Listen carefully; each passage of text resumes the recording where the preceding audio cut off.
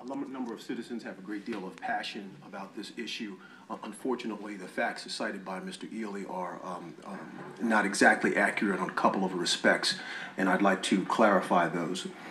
Number one, it simply is not as simple as changing the words in the underlying ordinances in order to correct the effect of the BZA appeal.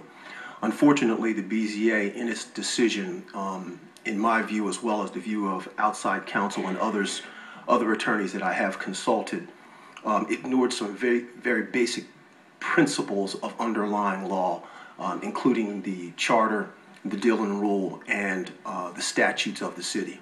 For those reasons, the city is, unfortunately, in my view, put in a difficult position of having to appeal this decision simply in order to clarify those underlying principles of law.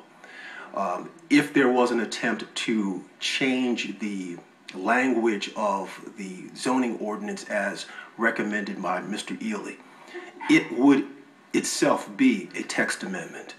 It would then put the city in the position of having to respond to any potential. It would be a text amendment that would then be subject to this broadened petition and appeal process that the BZA, for the very first time, said should apply.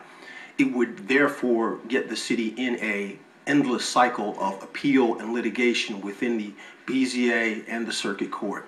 Consequently, the city is just simply in a position where we've got to clarify that as an underlying matter. Otherwise, we find ourselves in this endless cycle of litigation. And I know there are those in the community who disagree with that, but that is my analysis. It has been the analysis of my outside counsel and other lawyers in the community with whom I've consulted.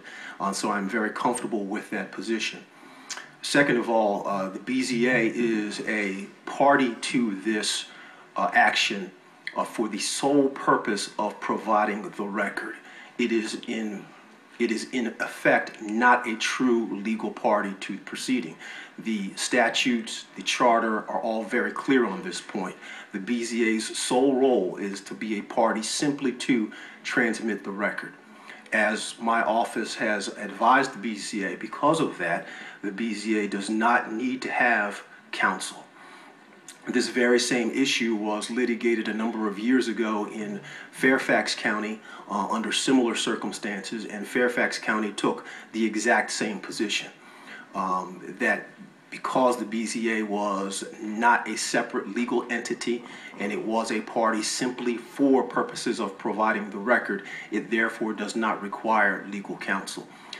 In fact, in the Fairfax County case, the status of the BZA was clarified because the BZA attempted to sue Fairfax County in order to force Fairfax County to provide it with counsel. One of the underlying principles of law decided in that case stated that the BZA was not a separate legal entity and therefore could not even sue Fairfax County to get legal counsel. All of that to say, the BZA simply does not need counsel. After consultation with the city manager, and I explained all of the legal issues that I've just described, he and I have concluded that the BZA do not need separate legal counsel, and it is the city's position at this point that we will not incur the expense of providing them such outside counsel. I think that responds to most of the legal issues that I wanted to clarify, Mr. Mayor, and I'd be happy to answer any questions that you or any member of council may have on these issues. Thank you. Thank you, Mr. City Attorney, and certainly, Bert, to you and all the citizens of this city, the city government, the city council, that we don't envy suing any of our appointed boards or commission, but certainly in my tenure, 18 years on the city council, this is the first time I believe we've ever done such, but we have the responsibility as the city attorney, as so indicated, to protect the integrity and the process of decision making and as we move forward. And so while others may have differences of opinion, we certainly take the advice of our legal counsel in terms of what we do to again protect those rights. So thank you for bringing that to our attention. Thank you. We'll see you in court. Before I call the next speaker,